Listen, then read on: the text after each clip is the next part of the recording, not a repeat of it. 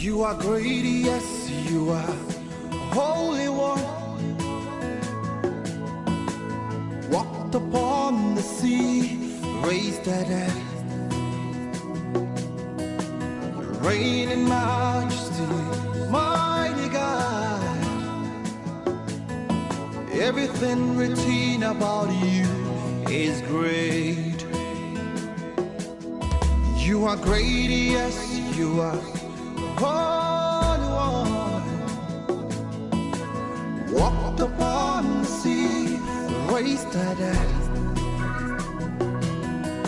You reign in majesty, mighty God.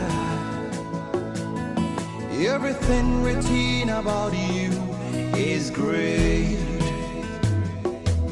You are great. You are great. You are great. You are great. You are great. You are great. Oh yeah. You are great. Tired of hearing the voices of men. We are tired of hearing the wisdom of men. We are tired of hearing the solutions of men. We are tired of hearing the debates of men. We are tired of hearing the arguments of men. We are waiting for a heavenly solution. In Jesus' name. I'm waiting for a heavenly solution. To the challenges that we are going through, we are waiting for a heavenly solution. Say you are great, you are. Worship you today. Great everything. Everything written about you is great.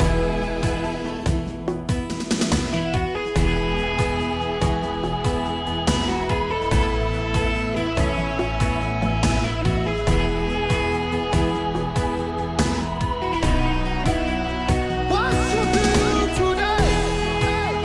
Give him all the praise. Yeah.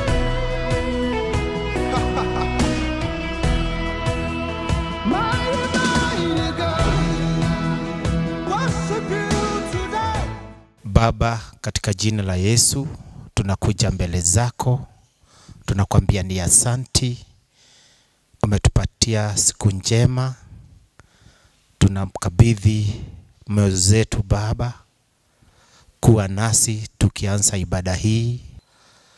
Endelea nasi, fungua roho zetu, tupe hekima na uwezo ili tuweze kuelewa chochote ambazo tutafunzwa siku ya leo. Fungua roho zetu. Ni asanti Baba, tumejikabidhi mbele zako. Asanti Jehova, unatupenda na unatujali. Na ni kwa sababu hiyo Baba, tunakuita o Baba, fungua roho zetu. Tumejikabidhi kwako Baba. Hata kwa wakati huu Baba, kuna mambo ya magonjwa ambayo haieleweki. Sisi tunanyenyekea mbele zako. Tunajua Baba, ulinzi mwema unatokana nawe. Tulinde Baba kwa wakati huu, sababu wewe ni Mungu wetu. Tumeamini ya kwamba Baba, hakuna njia ingine isipokuwa tunyenyekee kwako. Haijalishi ni magonjwa aina gani, wewe ni Mungu mkuu, unazidi magonjwa yote. Nguvu zako haziwezi kulinganishwa na nguvu zozote hapa duniani na hata mbinguni. Wewe ni Mungu mkuu, nguvu zako zatosha. Guza kila mmoja wetu Baba, tupe uwezo, tupe umaarufu ya kujua vile tutaishi hata kwa wakati huu Baba. Hekima ambayo inatokana na wewe Baba yatosha. Ni asanti Baba, tukianza ibada hii uanze nasi, uendelee nasi na umalize nasi Baba. Kila chombo kichatutumika katika ibada hii Baba, tunakikabidhi kwa mikono yako, sababu wewe ni Mungu mkuu. Kila mtu kila jambo ambayo litasemwa hapa Baba, ni kwa maana wewe ni Mungu wetu. Tulinde, anza nasi na umalize nasi Baba. Tunaomba hayo kwa jina la Baba na la Mwana na Roho Mtakatifu. Amen. Bwana Yesu asifiwe. Ewe ambaye uko pale nyumbani, tunakukaribisha kwenye ibada. Jua ya kwamba Mungu anakupenda na ndio maana ametutuma ili tukakuhudumie maisha yako kupitia uimbaji na pia kupitia neno la Mungu. Barikiwa ukiwa pale nyumbani, salimia jamii yako, waambie umebarikiwa kwa sababu bado yuko uhai na hujapatwa na corona. Tunapokumbuka kifo cha Yesu Kristo na kufufuka kwake, shukuru Bwana amekupa nafasi ya kuokoka na wewe ni mrithi pamoja na Kristo. Jina la Bwana lipewe sifa. Ukiwa pale nyumbani, ungana nasi tunapomwabudu, tunaposifu na najua utabarikiwa katika jina la Yesu Kristo. Amen. Father, we worship you. Waweza kuinua, sisi wote ambao tuko hekaluni mwa Bwana, tuinue sauti zetu kumwambia Bwana ni asante, kumshukuru kwa sababu ya uhai, kipawa cha wokovu. Mwambie Mungu ni asante, amekupatia nafasi nyingine ya kumwabudu, alituumba tumwabudu. We bless the Lord. Thank you for the blood. Thank you for the finished work at Calvary. Asante Yesu, maana kuna nguvu katika damu yako. Hallelujah. Kuna nguvu damuni mwako. Kuna nguvu damuni mwako. Kuna nguvu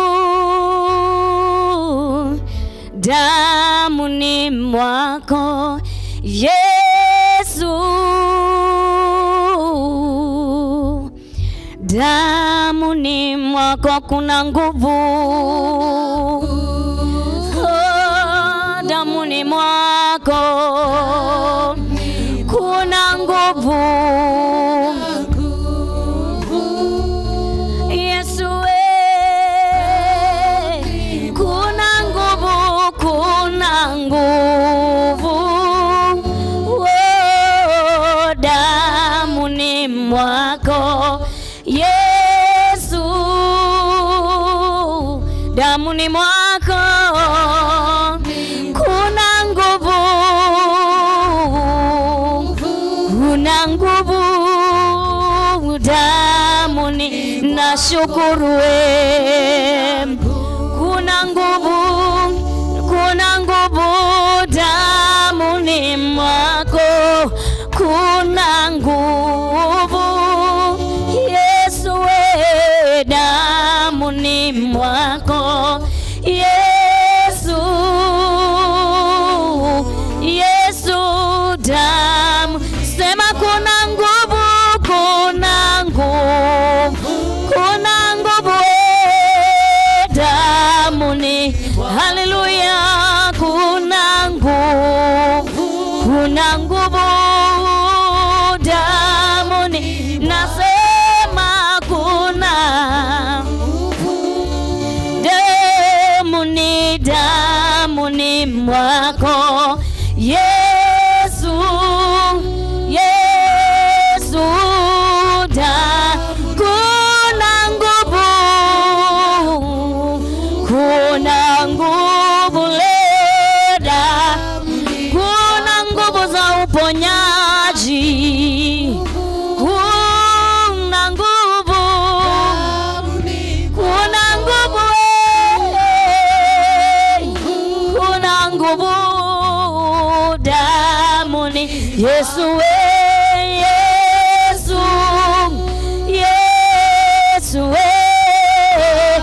Sema tena kuna nguvu. Kuna nguvu damuni mwako. Kuna nguvu Yesu. Kuna nguvu. Nguvu za wokovu, nguvu za uponyaji damuni mwako Yesu. Damu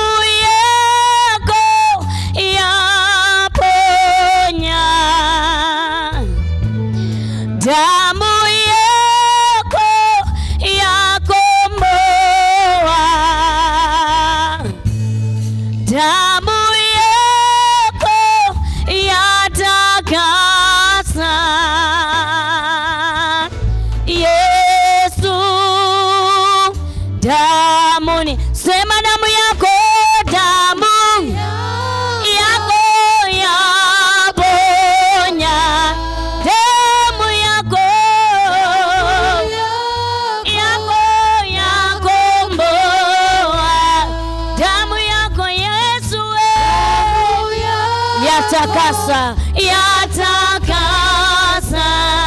Yesu, Yesu, damu yako inaponya, damu yako inakomboa, damu yako inatakasa, hiyo damu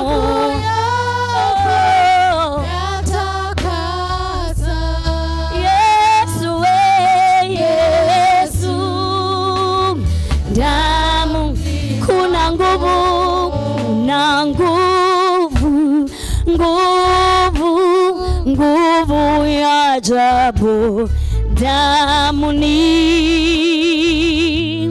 mwa Yesu. Kuna nguvu, nguvu, nguvu ya ajabu msalabani mwa Yesu. Kiri pamoja nami, kuna nguvu,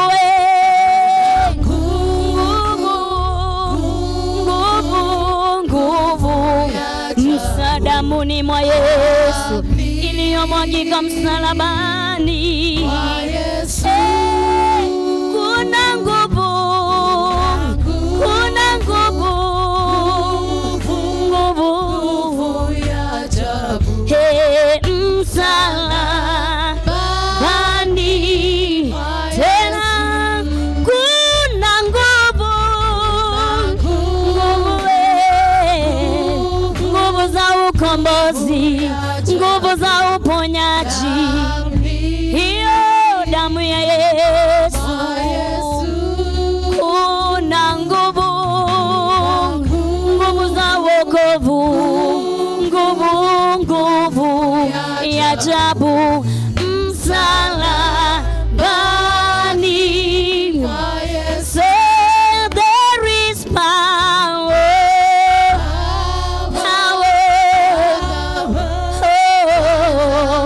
wonder-working power. Yes, it is in the blood of Jesus. There is power,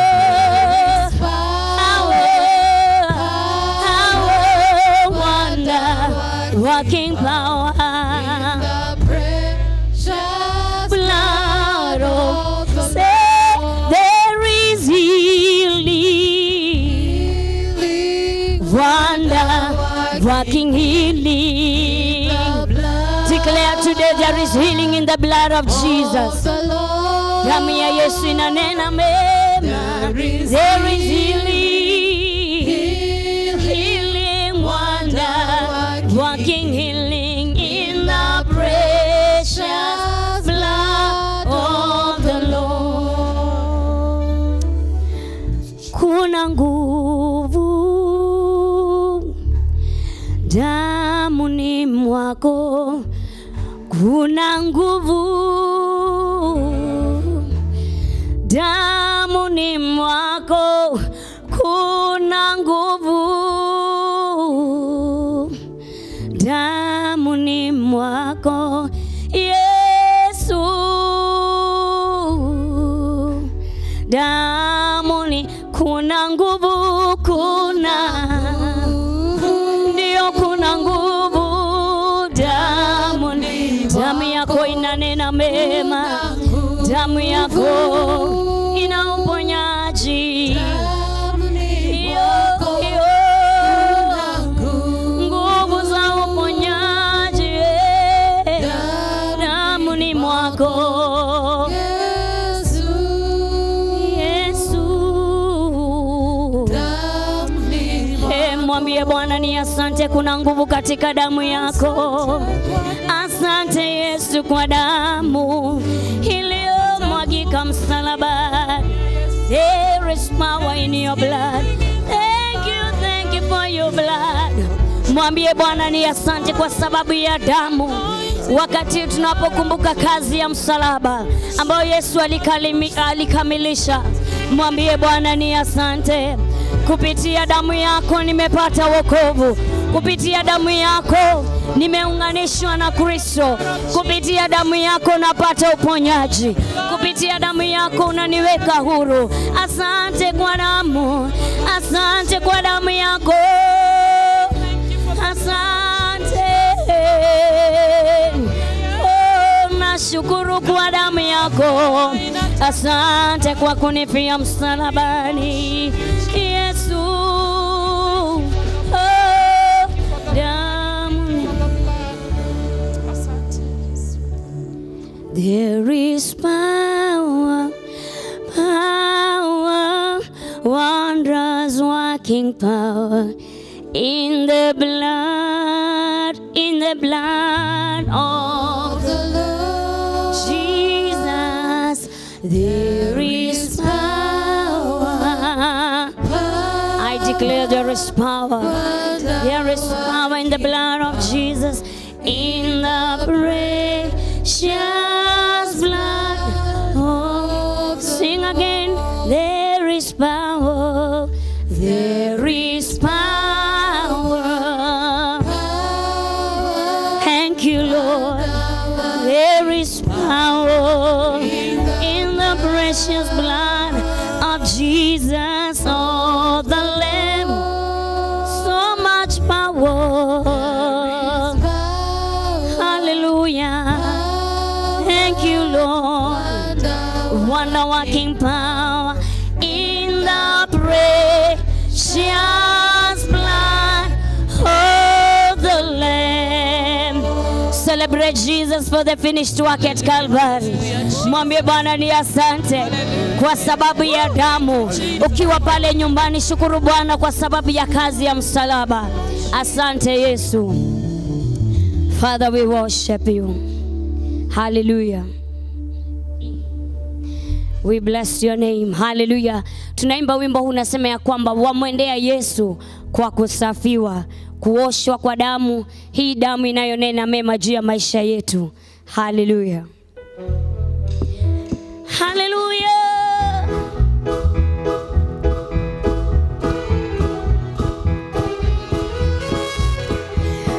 Pigia Bwana makofi tunapoimba wamwendea Yesu kwa kusafiwa.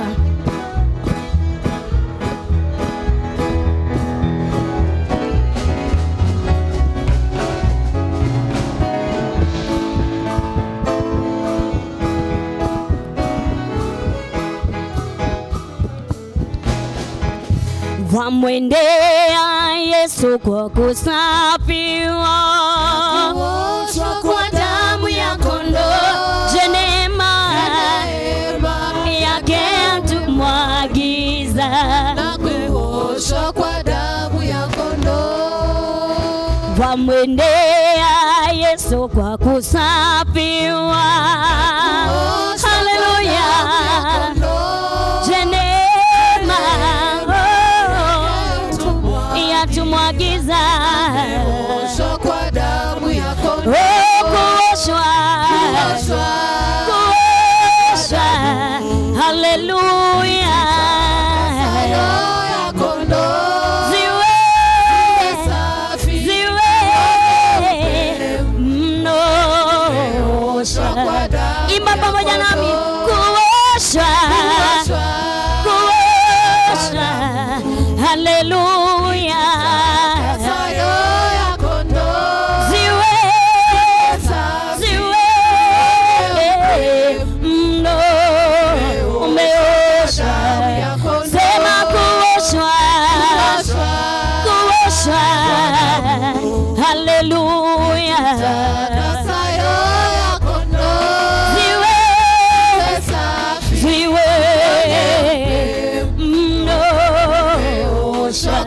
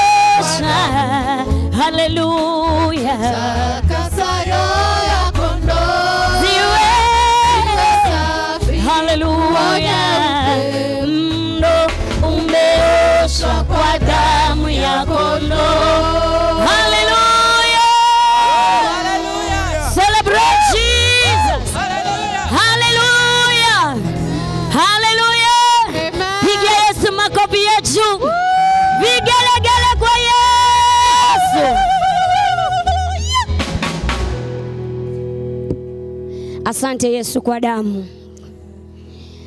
Asante Yesu kwa damu. Asante Yesu kwa damu Kalvari. Asante Yesu. Asante Yesu kwa damu. Hey. Asante Yesu kwa damu Kalvari. Oh, asante Yesu. Asante Yesu kwa damu. Asante Yesu kwa damu Kalvari. Kalvari. Hey, asante Yesu we. Yesu kwa damu. Asante Yesu kwa damu Kalvari. Ninashukuru kwa damu, ninakuinua kwa damu yako Yesu. Imeondoa laana zote, imeniponya magonjwa yote, hiyo damu. Asante Yesu we. Asante Yesu kwa damu. Imba pamoja nami, asante Yesu. Yesu kwa damu Hallelujah. Kalvari. Hey, hey, asante Yesu we. Yesu kwa damu. Ninaimba. Asante Yesu kwa damu Hallelujah. Kalvari. Hey, ninakuinua, ninakuinua kwa damu. Oh. Nakuinua Hallelujah. kwa damu. Hallelujah. Hey, ninakuinua.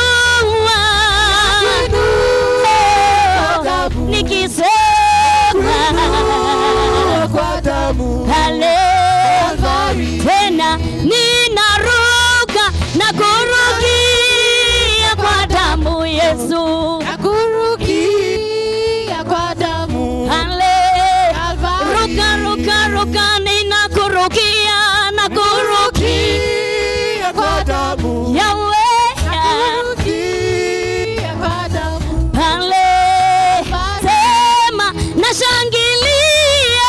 Shangilia Kwa damu yeye. Shangilia kwa damu Hallelujah. Kalvari. Cheza kwa Yesu, cheza kwa Yesu.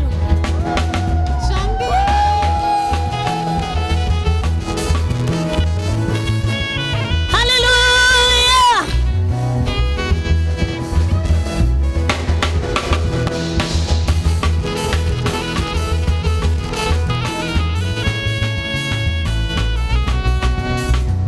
Shoo. Inua, inua, inua, inua, Yes. inua, Yes. inua, Yes. inua, Yes. inua, Yes. inua, Yes. inua, Yes. inua. Yes. Haya, piga makofi kwa Yesu hivi.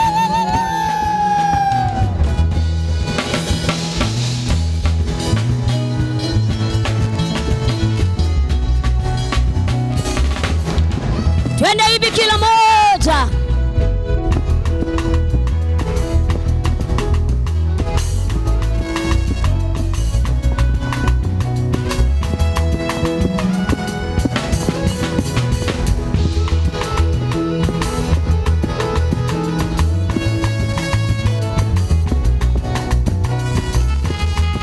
Asante Yesu. Asante Yesu Inua kwa mkono damu. hivi, twende kila moja. Asante Yesu Kwa damu pale. Yeah. Asante Yesu we. Asante Yesu kwa damu Oh. Asante pale. Sema asante Yesu we. Yesu kwa damu Hallelujah. Yesu kwa damu. Oh. Kalvari. Vigelegele kwa Yesu.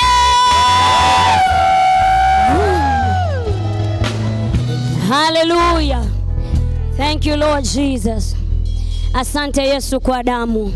Ukiwa pale nyumbani, jua ya kwamba deni yako ya dhambi imelipwa na imekamilishwa. Yesu akasema yote imekwisha. He paid it all for you.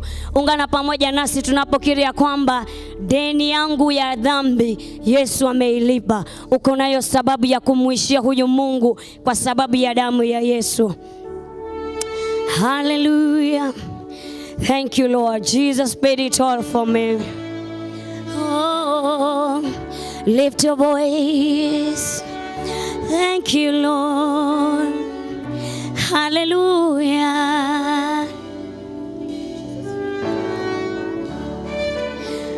Deni yangu ya dhambi Yesu amelipa kwake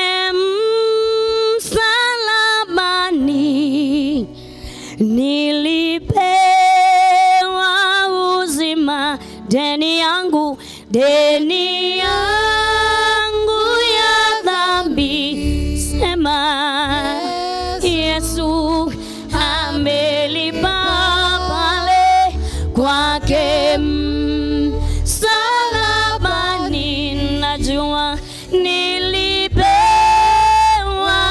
uzima. Deni yangu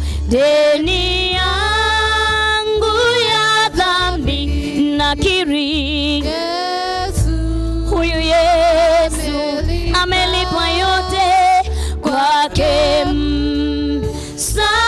msalabani, najua nilipewa uzima. Deni ya dhambi,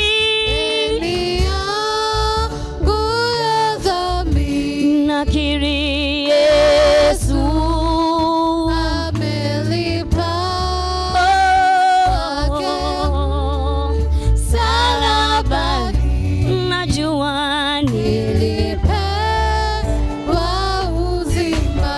Deni yangu ya dhambi, Yesu amelipa kwake msalabani, nilipewa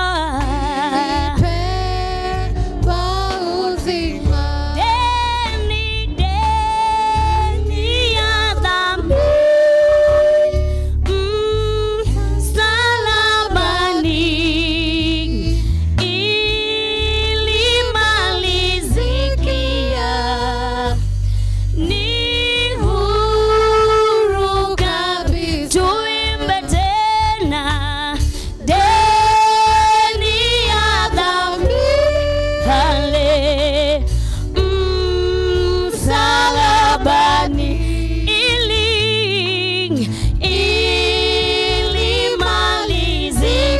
ilimalizikia, ni huru kabisa. Tena deni ya dhambi, ale msalabani, naamini ilimalizikia, ni huru kabisa. Deni ya dhambi, msalabani,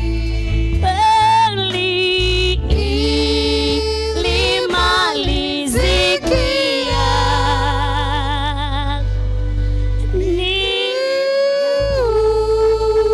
huru kabisa. Hallelujah. Thank you, Jesus.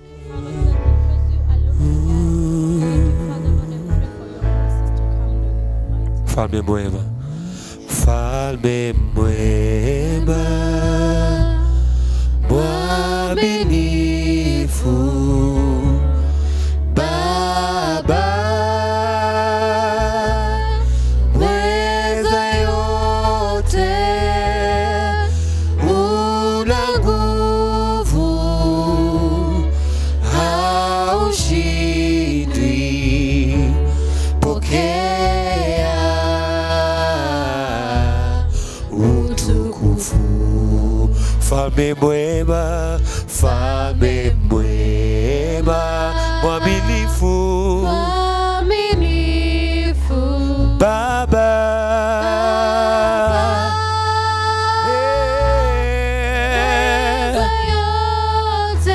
una nguvu,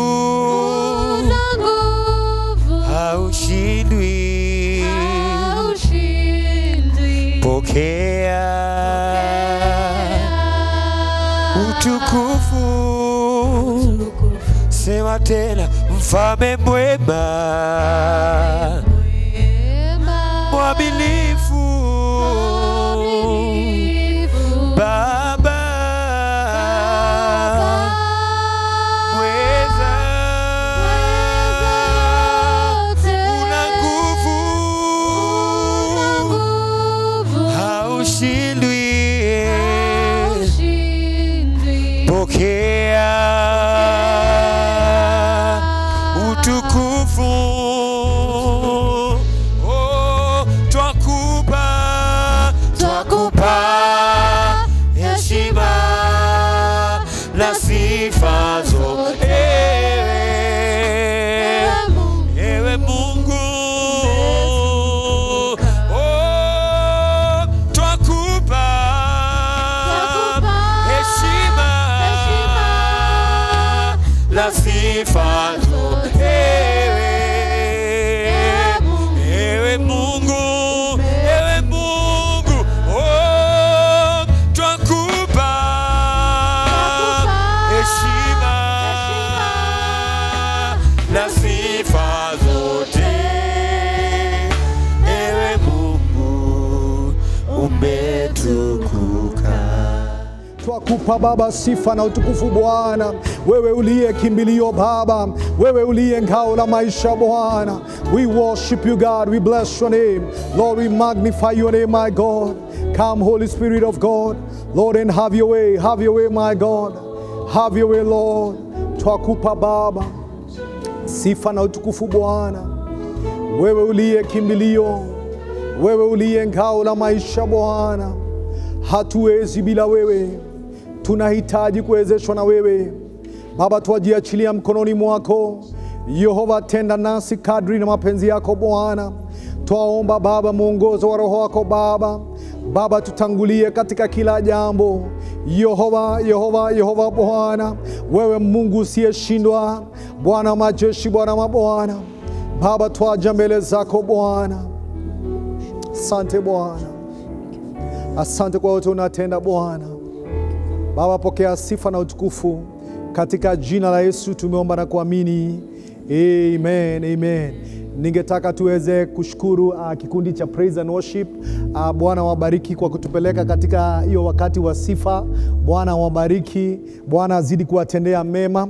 Ningetaka nichukue hii fursa kuweza kuwakaribisha nyote ambao mnaonisikia mkiwa nyumbani. Ningetaka niwakaribisha katika ibada yetu siku ya leo, na ninajua hii ndio siku Mungu ametenda ili tukaweza kuwa pamoja na kushiriki neno la Mungu pamoja. Naamini siku zilizo bora zetu ziko mbele yetu. Haijalishi ni nini ambao shetani anafanya, tuko na matumaini kwa sababu tunamwamini Mungu ambaye anaweza. Kwake hakuna lisilowezekana, kwa huyu Mungu tunayemtumaini. Nashukuru Bwana, tumesema tuampa sifa na utukufu Bwana kwa sababu hakuna mwingine kama wewe. Kwa hivyo ndugu dada mpendo unaosikia sauti yangu popote ulipo, na kukaribisha katika ibada hii katika kanisa la Nairobi Christian Center hapa Bahati, mahala ambapo tunapenda wote. Hili ni kanisa la jamii, kanisa ambalo kila mmoja yuko na sehemu lake. Karibu sana, na natumaini Mungu atazidi kuwanenea na kutunenea katika jina la Yesu. Asante sana. Ningetaka kwa kifupi niweze kunakili ujumbe wa Jumapili iliyopita, kwa sababu ulikuwa ni ujumbe ambao ni wa muhimu sana kwa wakati ambao tunaopitia. Nikasema mtazamo wa maisha ni wa muhimu sana, na nikasema tofauti ya mtumishi wa Mungu Elisha na Gehazi ni kuwa mtazamo wa Elisha, yeye aliona Mungu ambaye aliye na nguvu na uwezo na mamlaka, Mungu ambaye hashindwi kamwe, na hii ikampa ushindi maishani. Naye Gehazi akaona ukubwa wa shida. Na wakati mwingi katika maisha, wapendwa, tunaangalia ukubwa wa shida, tunasahau Mungu ambaye aliye na uwezo na mamlaka zidi ya shida ambazo zinaweza onekana ni kama makubwa. Hata sasa hivi tunaweza kuwa tunapitia mambo ambayo yanaonekana ni kama makubwa, lakini ningetaka nikutie moyo, nikuambie Mungu wetu yuko na nguvu na uwezo na mamlaka, na yeye hashindwi kamwe. Siku ya leo jameni, tena tungetaka kuja sasa katika ujumbe wa leo ambao unatoka katika kitabu cha Wafalme wa Pili sura ya 7 mstari wa 1, na nitasoma kwa Kiingereza. 2 Kings chapter number 7 verse 1 and 2. The Bible says that Elisha said, "Hear the word of the Lord. This is what the Lord says. About this time tomorrow, a seah of flour will sell at a shekel, and 2 seahs of barley for a shekel at the gate of Samaria." Verse number 2. The official whose arm the king was leaning said to the man of God, "Look, even if the Lord should open the floodgates of heaven, could this happen? You will see it with your eyes," answered Elisha, "but you will not eat it." Heavenly Father, speak to us through your word, O King of glory. We surrender all unto you. Be it unto us according to your word. In Jesus' name we do pray, trusting and believing. Amen. Ningetaka niwanenee kuhusu hakuna jambo ambalo ni gumu kumshinda Mungu. Hakuna jambo ambalo ni gumu kumshinda Mungu. Mungu aliyewakomboa wana wa Israeli kutoka miaka mingi ya utumwa, na hatimaye wana wa Israeli walipomlilia Mungu, Mungu akawakomboa na akawatoa kwa miaka ya utumwa. Na hapo tunaona wakati anapokomboa wana wa Israeli, tunaona Mungu akileta roho wa kifo katika nchi ya Misri, na wana wote wa kwanza wa Misri wote wakafa. Mungu wetu ni Mungu aliye na nguvu na uwezo, mamlaka. Hata wakati walipofika mahali katika bahari la Shamu, na ikafika mahali ambapo hawakuwa na mahali pengine pa kuenda, hawakuwa na matumaini, mbele yao ni bahari na nyuma yao adui zao wamewafuata, naye Mungu akatawanyisha maji na wakapitia katika nchi kavu. Mungu wetu ni Mungu ambaye aliye na nguvu na uwezo na mamlaka. Tumeona hapo awali Mungu akiwainua wafalme na hata akiwashusha wafalme, kwa sababu Mungu yeye ni Mungu aliye na nguvu na uwezo na mamlaka. Tuliona vile ambavyo Mungu aliwapa wana wa Israeli nchi ya ahadi, nchi ambayo alikuwa ameahidi mtumishi wake Ibrahimu, na akawaambia Ibrahimu kuwa atawapa wana wa Israeli nchi ambayo inayotiririka na maziwa na asali, na hatimaye Mungu akawapa wana wa Israeli nchi ya ahadi. Hakuna jambo ambalo ni gumu ambalo Mungu hawezi kafanya. Mahala ambapo tumesoma siku ya leo ni mahala ambapo ningetaka turudi nyuma kidogo. Tunaona wakati ambapo mfalme wa Asiria amezunguka nchi ya Israeli, na ikawa wakati ambapo kulikuwa na janga, hakuwa na chakula katika nchi ya Israeli. Ilikuwa ni wakati ambapo ni mgumu.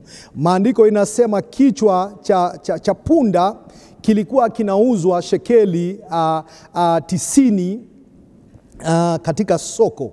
Na ikifika wakati ambapo si watu wengi ambao wanakuaga wana uwezo wa kuweza kula kichwa cha punda. Punda ni mnyama ambaye amechukuliwa kama duni, na hata siku ya leo ni ngumu sana kuona watu ambao wanaofurahia kula nyama ya punda. Lakini wakati ambapo tumesoma hili neno, tunaambiwa katika Samaria kichwa cha punda kilikuwa na gharama ya juu kwa sababu ya ukame ambao uliokuwa, na kwa sababu walikuwa wamezungukwa na adui zao. Hali ilikuwa ni gumu mahali pale katika mji wa Samaria. Na tunaona watu wakageuka hata kula binadamu wengine, jambo ambayo tunaita cannibalism. Ni ile hali ya kuweza kula wanadamu.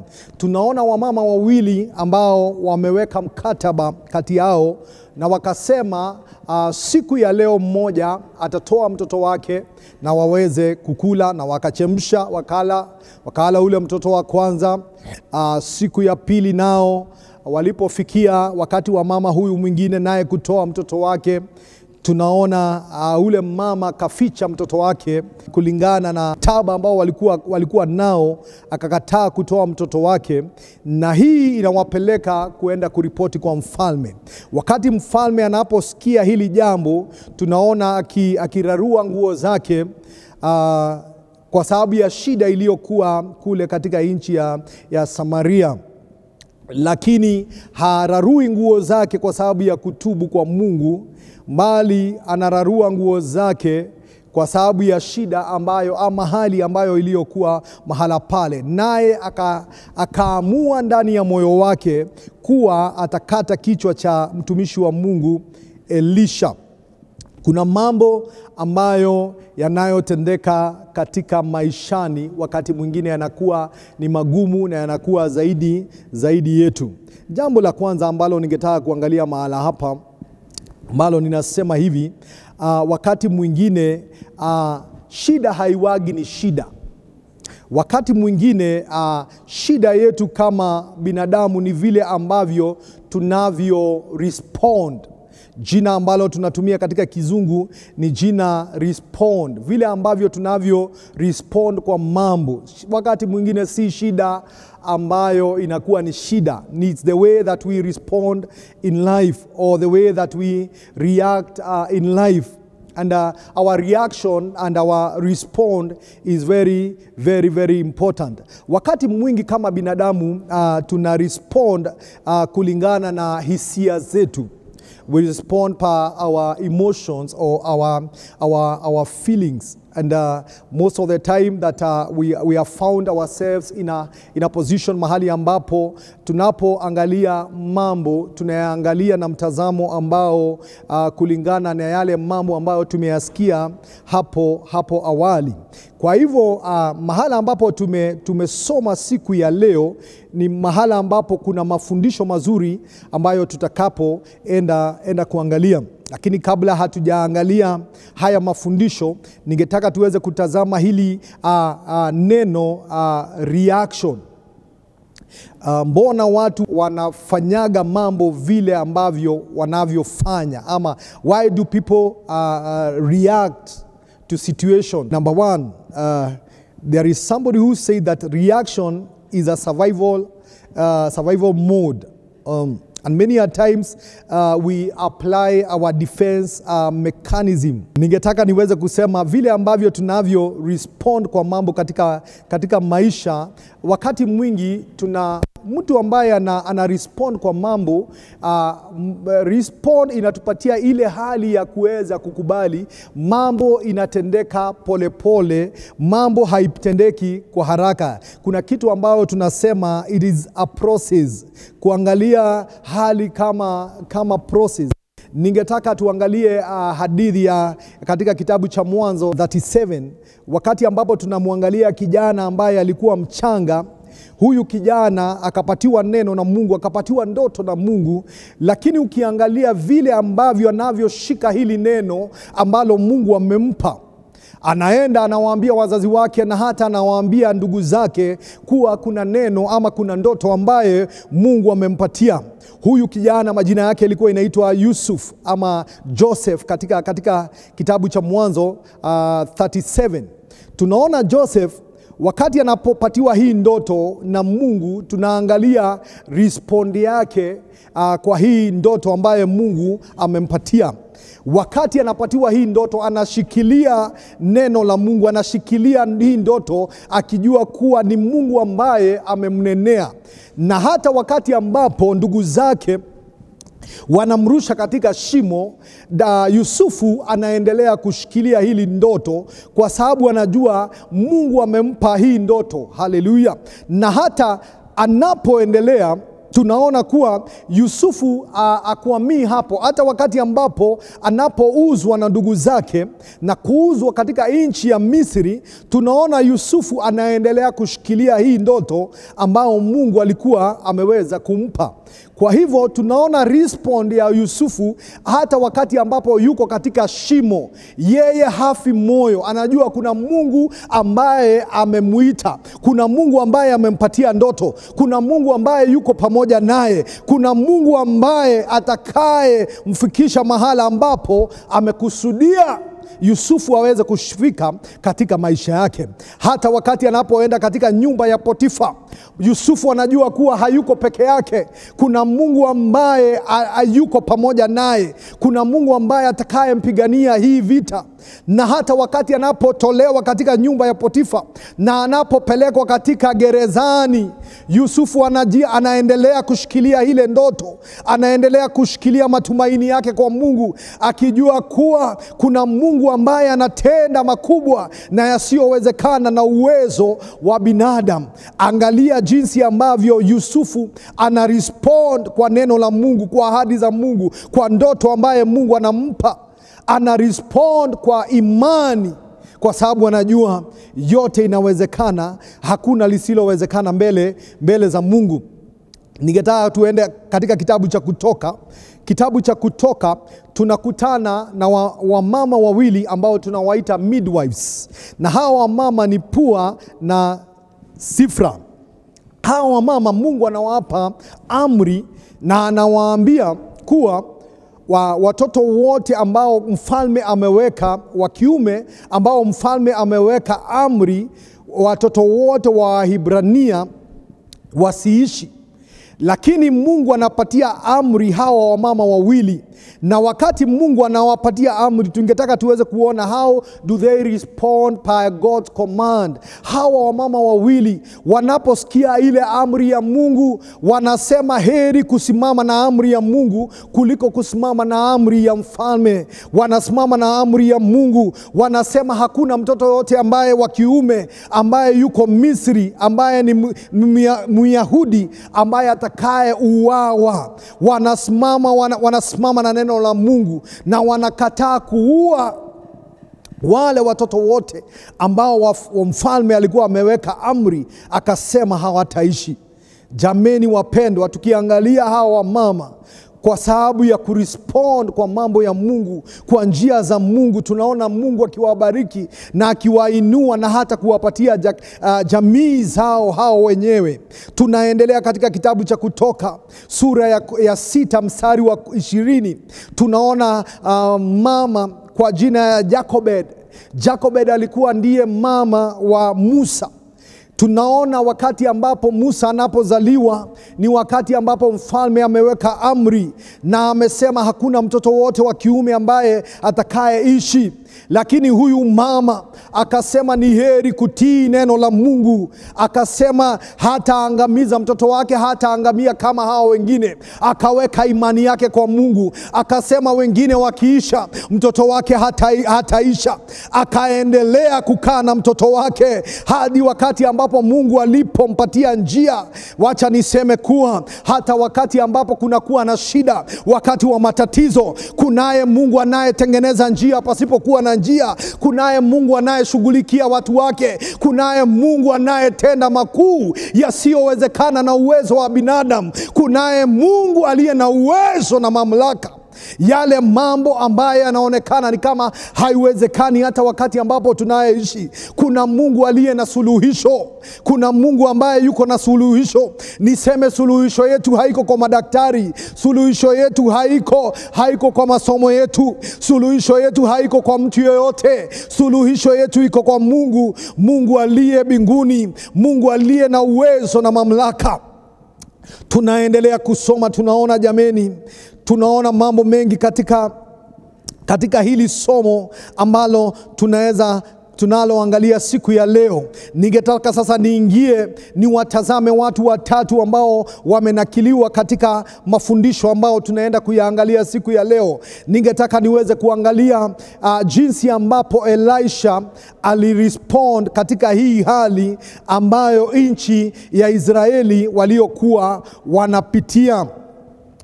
Elisha mtumishi wa Mungu anamwambia mfalme, anamwambia, hear the word of the Lord, O king. Huyu mfalme kwa jina alikuwa anaitwa Jeroam, ambaye laumu Mungu kwa sababu ya mambo yanayotokea. Huyu mfalme akasema mtumishi wa Mungu Eliya kichwa chake hata lala na kichwa chake, lakini kunaye Mungu aliye mbinguni, Mungu ambaye anayejua kulinda watu wake. Mtumishi wa Bwana Eliya anasema jambo la maana sana. Anasema kesho wakati kama huu, akasema kwa nguvu za Mungu, masaa 24 Mungu aliye mbinguni atakuwa amebadilisha hali ya ukame uliokuwa katika nchi. Na akasema chakula, hii hali ya chakula ambapo kulikuwa na ukame, hakuwa na chakula. Akasema wakati kama huu, siku ya kesho, kuna mambo ambayo Mungu anaenda kutenda ambayo yatakayobadilisha hali. Na haya mambo haitatendeka kwa sababu ya biashara ama hali ya biashara katika nchi ya Samaria. Hapana.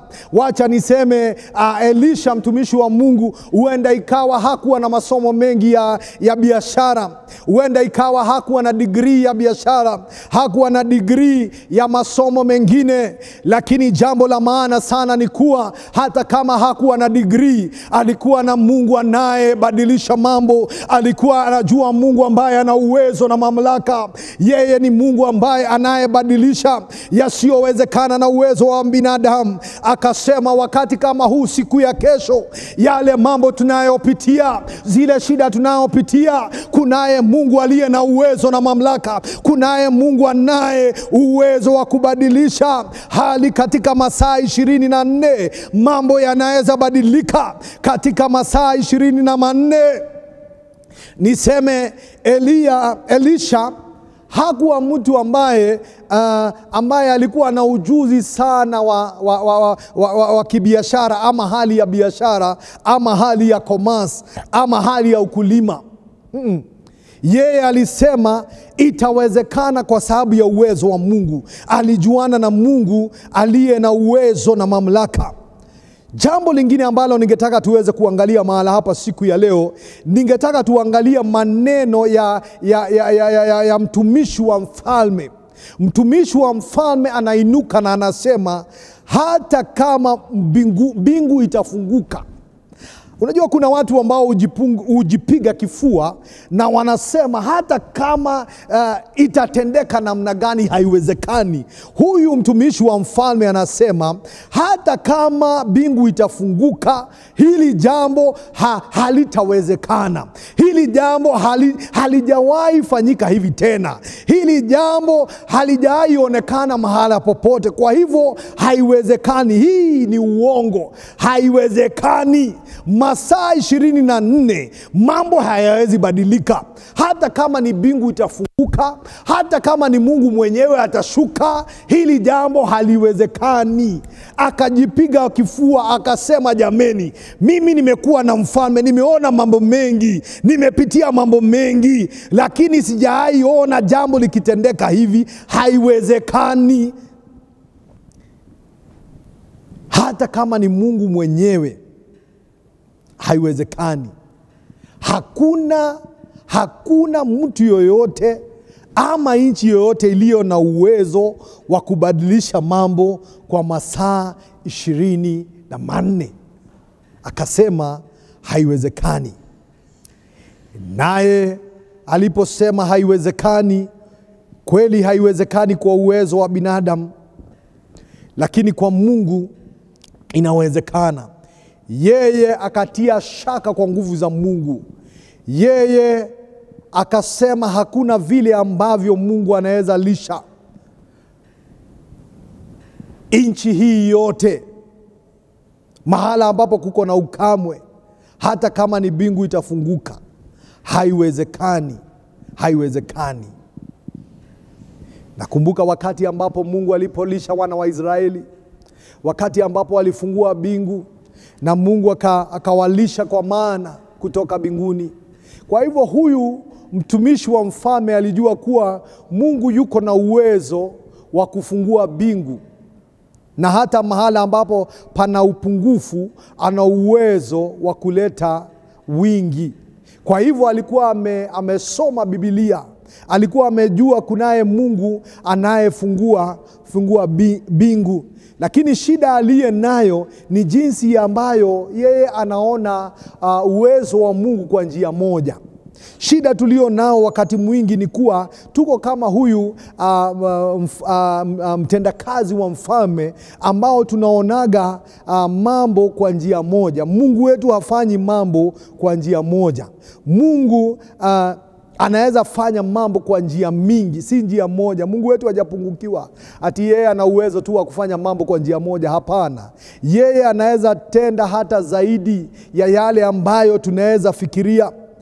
Katika Biblia tunamuona Mungu akilisha Elia mtumishi wake. Tunaona mnyama ambaye anayetumikiwa, the raven, anatumwa kila siku, anatumwa kwenda kupelekea mtumishi wa Mungu Elia chakula, anampelekea chakula. Na the raven, kama unaweza angalia historia ya huyu mnyama raven, unaona wakati mwingi ni ngumu sana huyu mnyama kuweza kubeba nyama kwa sababu they feed on meat. Kwa hivyo ilikuwa ni muujiza wa Mungu kuweza kutuma huyu mnyama ama ndege that kila siku alikuwa anapelekea mtumishi wa Mungu chakula. So wakati mwingi binadamu tunaona tu ni kama Mungu analeta suluhu na njia moja. Ningetaka niweze kusema hata wakati ambapo tunapitia, wacha niseme suluhu haiko kwa njia moja. Mungu wetu ni Mungu anayetenda mambo kwa njia tofauti tofauti. Wewe ambaye umemwangalia atende kwa njia moja, Mungu wetu yeye haji tu kwa njia moja. Yeye ana uwezo wa kutenda mambo kwa njia tofauti tofauti. The Bible says that his ways are not our ways. His ways are not our ways. Njia zake si zetu kama binadamu. Mawazo yake si kama yetu kama binadamu.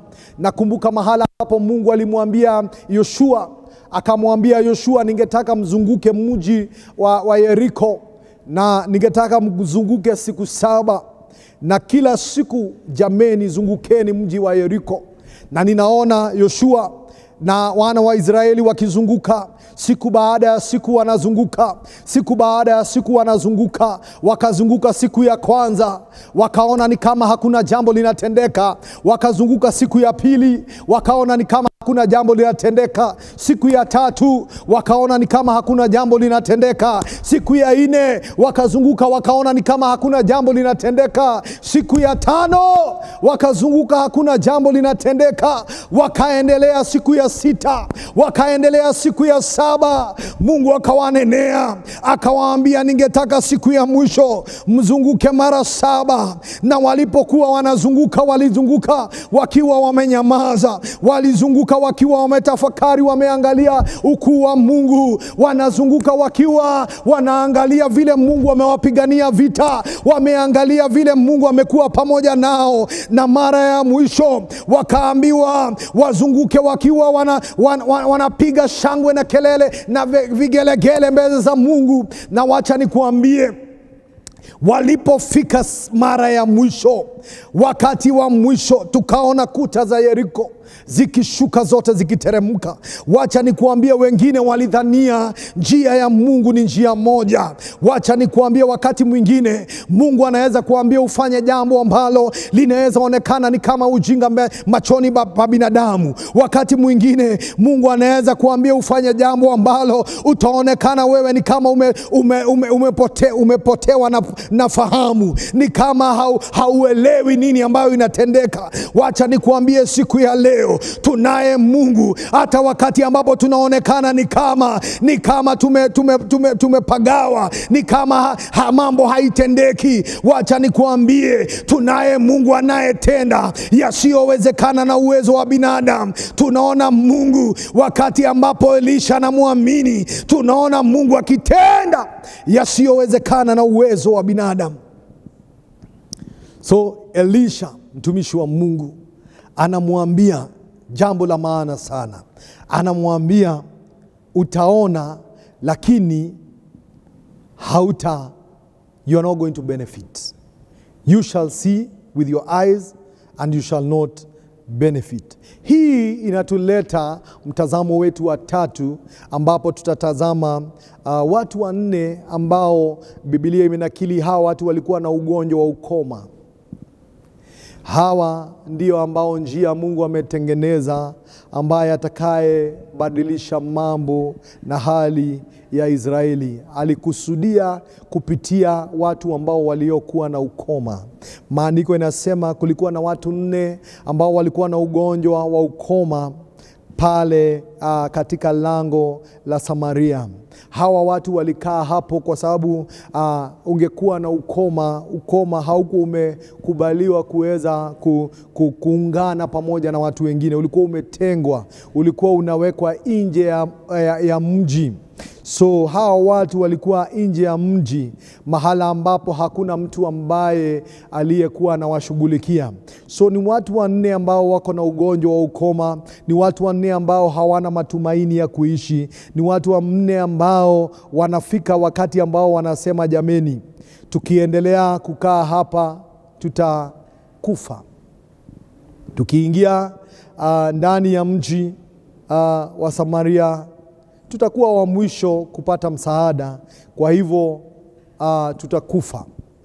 Nao wananogozenezana, wanasema, jameni, ikiwa kukaa hapa ni kufa, na hata kwenda kwa adui zetu, huenda ikawa kwa neema ya Mungu atatupa neema ya kuweza kuishi.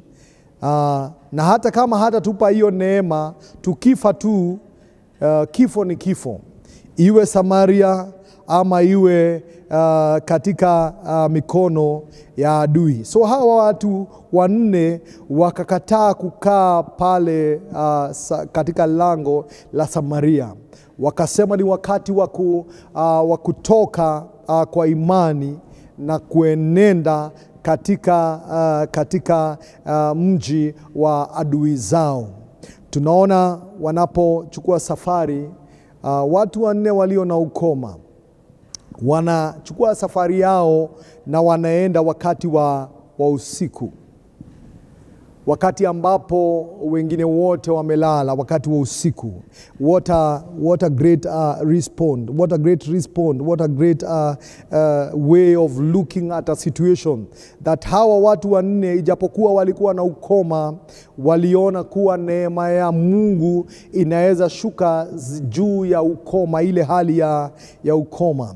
Kwa hivyo tunaona wanachukua miguu usiku, na wakati wanapoenda tunaona kuwa wakichukua hatua, kila hatua ambao wanaochukua, Mungu anaenenda pamoja nao. So what a great approach to approach a situation in life. So wakati ambapo tunaangalia hii, tunaona wakipiga kila hatua, tunaona Mungu ana magnify their steps. Mungu anafanya nyayo zao ziwe na nguvu na uzito, kiwango ambao adui zao walisikia ni kama majeshi wengi, ama ni kama ni farasi wengi ambao wanaokuja kuwavamia. Na hapo wanaamka kwa haraka bila kuchukua chochote. Kwa hivyo wanawaacha vitu zao zote. So ninapoangalia hapa, ninaangalia watu ambao nyayo zao hazina nguvu kwa sababu wako na ugonjwa wa ukoma.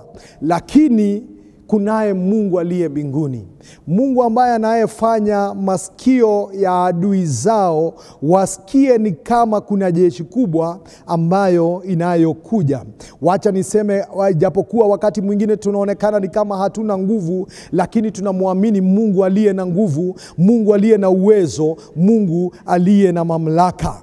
Tunaona Mungu kutoka hapo. Mungu anafanya ile sauti ya nyayo za hawa watu 4 waliokuwa na ukoma kuwa ni kama sauti kubwa. Na hata hapo na hapo tunaona adui wakipotea. Jameni, wanapofika pale wanakuta kuwa Mungu ametengeneza njia pasipokuwa na njia. Mungu wetu ni Mungu anayeshughulikia watu wake. Mahala ambapo palikuwa na ukosefu, wanapoingia katika nyumba ama territory za adui zao, wanapata Mungu amewatengenezea meza machoni pa adui zao. Tunaona Mungu kuwa amewatengeneza njia ambayo hakuna binadamu yote angeweza kutengeneza. Na wanakaa wanajiuliza, jameni, hili nalo ni nzuri. Wanakaa wanajiuliza, jameni, tukikaa hivi na tule tu sisi wenyewe bila kufikiria wengine. Wanakaa wanasema, jameni, Mungu ametufungulia mlango ili tukaweza kuwa baraka kwa wengine. Jameni, mahala ambapo tunapoenda kumalizia siku ya leo, kuna milango ambao Mungu anaofungua, ambao anafungua na kusudi. Hata wakati huu ambao tunapitia, wakati wa shida na mambo mengi yanayotokea, naweza sema Mungu wetu ni Mungu anayefungua njia pasipokuwa na njia. Mungu wetu ni Mungu anayefungua mlango. Naamini siku zetu ambazo ni bora sana ni zile ziko mbele. Kwa hivyo kuna milango mingi ambao Mungu ataenda kutufungulia. Kuwe na korona, kusiwe na korona, Mungu wetu ni Mungu anayetengeneza njia pasipokuwa na njia. Naamini kunaye njia Mungu anayotengeneza katika hii nyika. Hii jambo ambalo linaonekana ni kama kubwa. Naamini kuna watu ambao Mungu atawainua katikati ya mambo haya yote yanayotendeka. Kwa hivyo yangu ni kusema, jameni, ni ya muhimu sana kuangalia vile ambavyo tuna respond. Let us respond to God instead of reacting. Many a times many people react to a situation instead of responding. My call this time to all believers, may we respond to God, and may we respond to God in prayer. May we respond to God in His word. May we respond to God in faith and not in fear. Kwa hivyo wakati tunapoendelea kumtumaini Mungu, wacha niseme tuweke imani yetu kwa Mungu. Tuweke imani yetu kwa neno la Mungu. Tuweke imani yetu kwa maombi, kwa kuwa Mungu wetu anatengeneza njia pasipokuwa na njia. Hakuna jambo ambalo ni ngumu ambalo Mungu hawezi kufanya. Tuko na matumaini. Bwana wabariki, Bwana watendee mema. Ningetaka tuweze kuomba pamoja. Huenda ikawa uko hapo na ungetaka Mungu akutengenezee njia pasipokuwa na njia. Ungetaka Mungu akufanyie jambo hata kama mambo yanaonekana ni kama magumu. Mungu wetu ni Mungu aliye na uwezo. Hakuna jambo gumu ambalo Mungu hawezi. Ningetaka tuweze kuamini Mungu pamoja, na kuko na suluhisho kwa hilo ambalo unapitia. Inua mkono wako popote ulipo. Ningetaka tuweke imani yetu pamoja tunapomwamini Mungu na kumtumaini Mungu kwa sababu ya muujiza wake. Baba, katika jina la Yesu, Mungu mwenye uwezo na mamlaka, popote watu wako walipo, wote walioinua mikono yao Bwana Yehova, mkono wako unafika kila mahali. Baba, ninatuma neno lako Bwana, neno ambalo linaleta tumaini pasipokuwa na matumaini Bwana, neno ambalo linatengeneza njia hata huko nyikani Bwana, neno ambalo linalobadilisha hali Bwana, hata iwe gumu namna gani. Yehova, wewe uliyegeuzia Baba wana wa Israeli Bwana Baba, na ukageuza hali ya Samaria Baba, mahala ambapo kulipokuwa na ukame na ukaleta wingi Bwana Yehova, kukawa na chakula kingi Bwana, si kwa sababu Baba zilikuja na ndege ama meli ama jambo lolote, si kwa sababu zilipandwa Yehova. Kwa muujiza yako wewe ulitengeneza njia Bwana. Hata wakati Bwana mtendakazi wa mfalme alisema haiwezekani Baba, hata kama mbingu itafunguka, wewe Yehova ukasema wewe si Mungu wa njia moja. Baba, tunageuza mtazamo wetu Bwana, tukijua Baba wewe si Mungu wa njia moja. Father, there are several ways that are going to open up, oh God. We thank you and we bless you. We honor you, Jehovah God. We bow down at the lordship of your word, my God. Holy Spirit of God, take preeminence, take charge, O King of glory. Baba, njoo Bwana, njoo katika maisha ya watu wako Bwana. Ninawazingira na damu ya Yesu Bwana. Ninawanenea neema ya Mungu Bwana. Ninawanenea baraka za Mungu Bwana. Ninawanenea ushindi wa Mungu, ulinzi wa Mungu Baba. Yehova, Baba, tukuka katika maisha ya watu wako Bwana. Baba, jamii zao zikabarikiwa Bwana. Kazi zao zikabarikiwa Bwana. Biashara zao zikabarikiwa Bwana. Wakabarikiwa wanapoingia Baba, wakabarikiwa wanapotoka Bwana. Ukawaangazie na jua la neema Baba.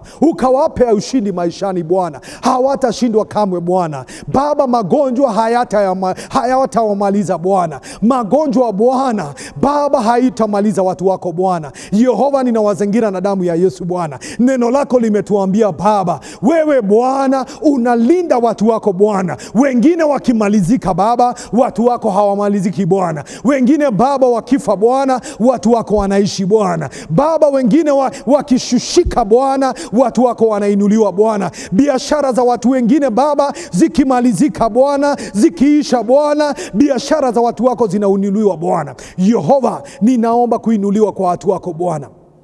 Neema yako Bwana ikawatoshe watu wako Bwana, sasa na hata milele Baba. Isiyowezekana kwa uwezo wao Bwana, isiyowezekana kwa masomo yao Bwana, isiyowezekana kwa mishahara yao Bwana, isiyowezekana Bwana hata Baba kwa sababu ya position walizo nazo Bwana. Yehova, naomba neema yako ikawafanya mambo yote ikawezekana Bwana. Let thy grace be sufficient in their lives, O God. Be it unto them, Lord, according to your word. In Jesus' name we do pray, trusting and believing. Amen. Bwana wabariki sana. Natumaini hilo neno litaweza kukupa nguvu na uwezo wa kusimama kwa mambo yoyote ambayo unayopitia katika maisha. Neno la Mungu ni ngome imara. Neno la Mungu linatupa nguvu na uwezo wa kusimama hata wakati wa shida.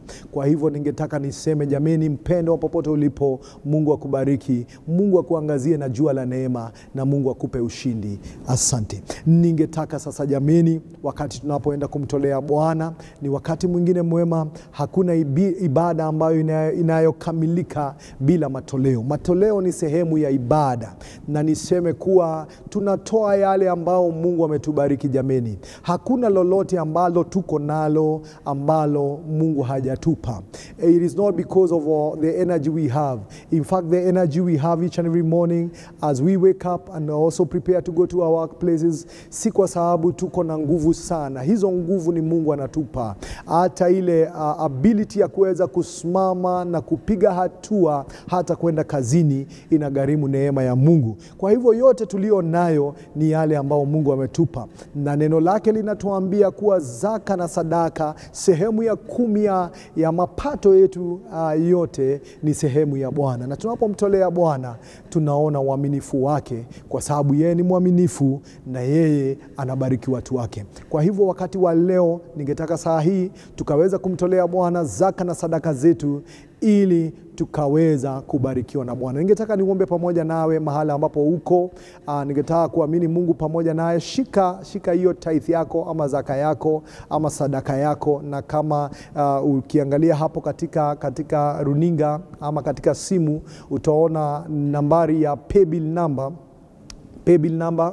Utatuma zaka yako ama sadaka yako kupitia hiyo namba, M-Pesa namba.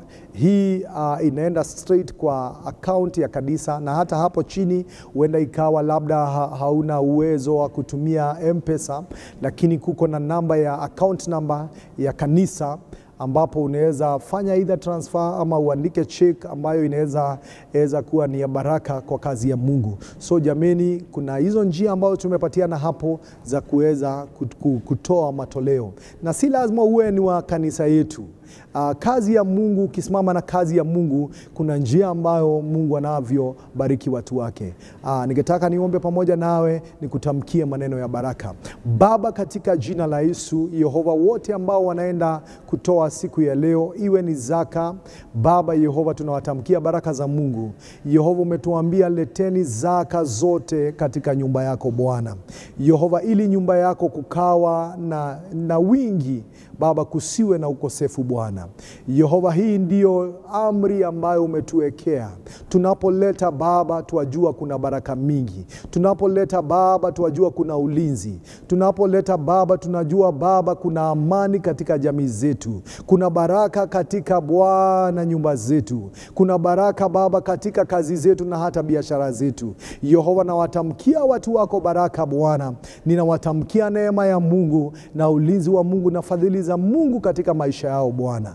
Watangulie Baba katika kila jambo. Bariki kazi za mikono yao. Chochote wanachoguza kutenda kikabarikiwa Bwana. Wanapotoa zaka zao, Yehova, bariki hizo zaka na zikakubalika mbele zako katika jina la Yesu. Baba, wanaotoa sadaka, Yehova, tuwaleta mikononi mwako. Tunawatamkia baraka za Mungu, neema na kibali cha Mungu Bwana. Yehova, bariki mmoja na mwingine Bwana.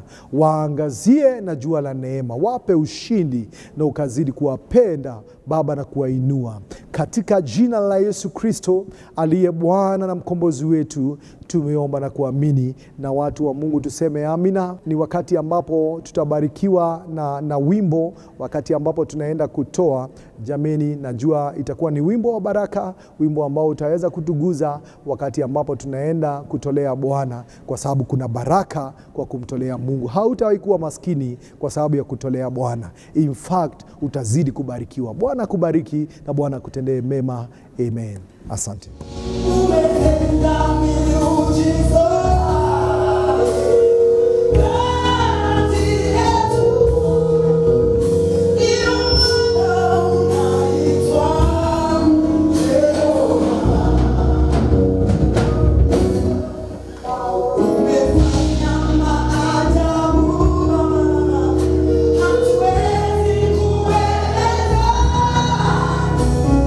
Umefanya kushangaza.